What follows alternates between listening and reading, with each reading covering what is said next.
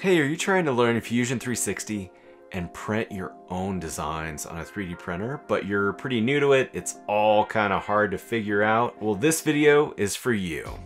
So today we're going to be going through this simple wall hanger, building a brand new design, sending it to a 3D printer. So the three things you'll need access to your computer, Fusion 360, which you can download a free hobbyist license from Autodesk, and access to a 3D printer if you'd like to do that. That is optional for today. For me, I'll be running through this project with a Dell Precision 7750 that I didn't purchase, but instead Dell actually sent it to me to try out and show on this channel. And then I'll be using my Ultimaker S3 for my 3D print. So let's get started. Hey, this is Tyler Beck with Tech and Espresso. On this channel, I make Fusion 360 tips and 3D printing tips. So thanks for joining. Let's jump right in. So what we want to build is this hook that you can fasten to the wall, can 3D print, and we can design our own. We're going to talk just a few things about Fusion 360. First thing you can notice, I'm spinning this thing around, and an easy way to do this when you're just getting started is drag this view cube. Drag it around to get what you want, as well as click on any of the sides or faces, and it'll change to that view. And this is almost like how you adjust the camera that you're viewing your part in Fusion 360. I've spent a great deal of time making other tutorials explaining the timeline, the order of how things are built, this browser, all the different toolbars, and all the different capabilities. For today, let's just jump right in and try to get something built together. So one method we could use, if you're familiar with something like Tinkercad, where you can take a shape and put it with other shapes and kind of combine it all together to make a design. And this is great. This is really fun for young learners, for people that are just brand new to the concept, and allows you to get going faster. So it's terrific for that. But the tricky part for doing this kind of primitive method where you're putting all of these together, it gets very difficult to make anything more interesting. So you can see we've got a simple L shape made really quickly, and that's where primitives and kind of combining shapes is awesome. Let's talk about a little bit better method that's great for not only beginners, but for advanced users as well. And that's sketching the shapes you want. So when we come back and look at the part that we want to make, the first thing we want to do is sketch something like this. And it's a little intimidating with all these dimensions and everything. We can simplify it. But what we want to do is sketch this rough shape in one sketch and give it depth. And then we're kind of finished. So how do we get started? Hit this little plus sign up in Fusion, and that'll start a new file. What we're going to do is you should see the design panel or design workspace or toolbar, if you want to think of it that way. And if you're in the free or hobbyist mode, some of yours will have this like plus sign or kind of upgrade button. And don't worry about that. Everything we're covering today is both in the hobbyist and free and paid version. So if we do a sketch, select sketch, we're going to pick this front plane. And what we want to do is maybe do just a series of rectangles.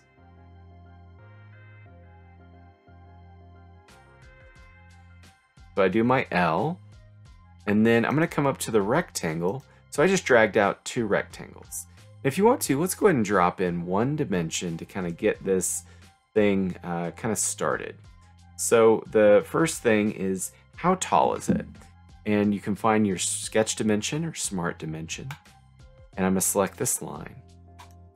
Now what I want to do is make this roughly 45 millimeters or 50. And if you'd like to work in inches, that's fine. You can come up to your document settings, or maybe you're in inches and want to work with units with me for this exercise. Select units, and you can change for this file.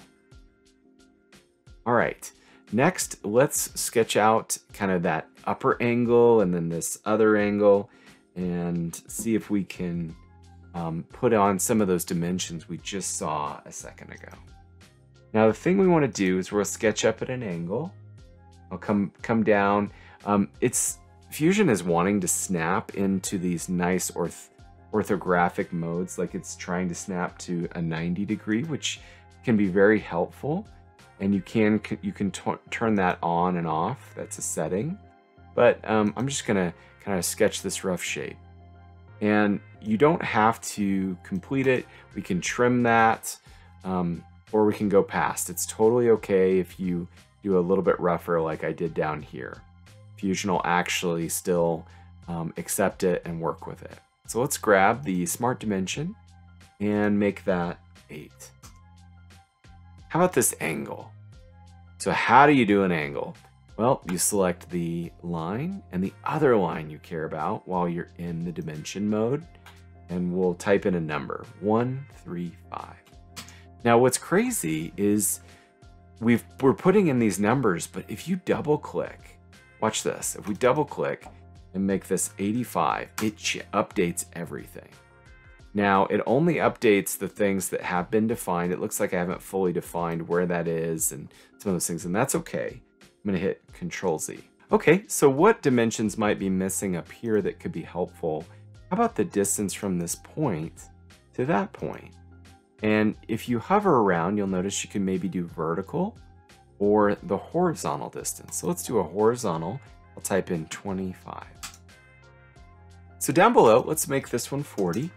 And what if we just kind of wanted to make our own kind of variation? Like mine had kind of more of a pronounced lower lip, and maybe you don't care as much. So that's the fun part about design, is we can come in and kind of make it what we want it to be.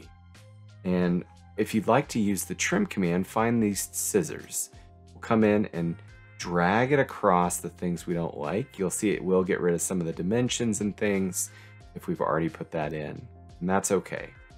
So we're kind of creating this rough lip here, and we can, delete lines and reconnect them. So the point is, hopefully you're seeing this is easy to manipulate and kind of make it into the shape that we want it to be. So if you're following along, do a rectangle and maybe one coming off to an angle. And let's put on a few dimensions. When you're done, let's look for one that is 35. This length of line is 8. And I'd like you should see these little T shapes, which is perpendicular. If you don't have that, that's okay. Put in a 90 for the angle. You can see it's cleaning it up and making it look, a lot sharper. I'm gonna make sure this one's 8. Well, so before we send it to 3D printer, if you're wanting yours to be ready to go and just like this one, totally understand that. So you can see if I drag mine, it messes it up, and that's not good. So what we'd like to do is add the remaining dimensions that might be missing. So maybe put in an angle, make sure I'm gonna say 135. And then what else am I missing? When I drag points, sometimes it'll tell me what I haven't defined or what I haven't figured out. So I'll make sure that distance is 8.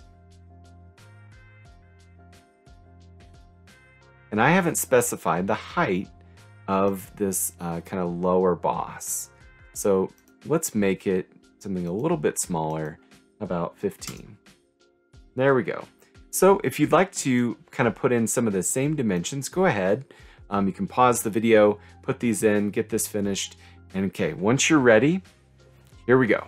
From here, how do we give this depth? We've got our rough sketch shape. We're gonna come up to solid and hit this extrude button. Extrude is just giving it depth. Because I did a series of closed shapes touching each other, I'm gonna select each one and it's gonna combine it all together and extrude it. And this is where you specify the depth of your extrusion. So I put in 15 millimeters. I could go kind of go back or come forward, either way. For the 3D printer, it's not gonna matter either way. It's looking good. All right, so maybe just a few things to clean ours up. So maybe we wanna put in a hole, and we kind of wanna round off some of these hard edges.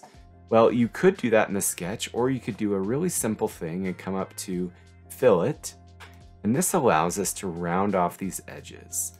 If I hold Shift or Command Control on the keyboard and select all of these edges that I'd like to round off, and then type in, let's try maybe 2 millimeters for the size. See, it's rounding it all off. Come up to that sketch, and I'm going to hit this little icon for visibility. And so it looks a lot sharper, adds less rough edges, so those stress concentrations go away. For strength, that improves strength, but also just kind of improves the aesthetics as well. So last and final thing for the design, not a bad idea, hit save. And this is worth bringing up if you want to give it, this is our hook. And what we're going to be doing is all of our files get stored in the cloud database that you're given with Fusion 360. So kind of cool. All your files are safe and saved to your drive, to a cloud drive, and will travel with you. So if you log into another machine, you can easily access those files. So how do we get that hole in the middle? Well, this could be simple: sketch a circle and cut it out. That's great, that works awesome. You want to go a little more advanced and use the hole command. All right, so let's use the hole command. I'm going to click this hole icon, and I'm going to pick this face. And what we want to do, we can do just a straight hole through, or I'll let you guys choose kind of out there what style you'd like. If you want to do a countersink for a special type of screw, that's great. And you can start to toggle the settings here. So if you know the size of your screw, you can kind of design it off of that. Or if if you want to pull up some reference data from something like McMaster-Carr, it's a great strategy as well. I want to make sure that my hole goes all the way through and not a distance, but just all the way through, a little simpler. And now I've got that hole. So how do we get from this into that 3D printed part we were looking at earlier? So let's send it to the slicer of your choosing, whether it's like the Prusa slicer or in my case, Cura. I'm going to select the file. I'm going to right click, choose Save as STL. There's a couple ways you can get it to your 3D printer. I love this method, just especially when you have a couple different bodies in the file. This can be very helpful. We just have one simple design. And I'm sending this hook to my computer. And now if I open or launch Cura, with Cura launch, what I'm going to do is select the file that I just created, that STL, and I'll bring it in to your slicer. And now give it a little bit of thought. Which profile or which way should we orient this so that it's going to print best? So the face that you put against the print bed is really important, or can make a huge difference. So if I select mine, in Cura, I'm going to just lay it down. So with this design, I think we'll get away with printing it kind of several different ways. I've tried it a few different ways, but this does seem to print the best for that profile against the ground plane. When I click slice, it's going to build that and give me my estimate, and then I can send it over to my 3D printer and get that started. Thanks so much for watching. If this was helpful, post Fusion 360 tutorial down in the comments below, hit the like button, hit subscribe, and if you didn't like it, let me know in the comments why you didn't. I'll see you guys in the next video.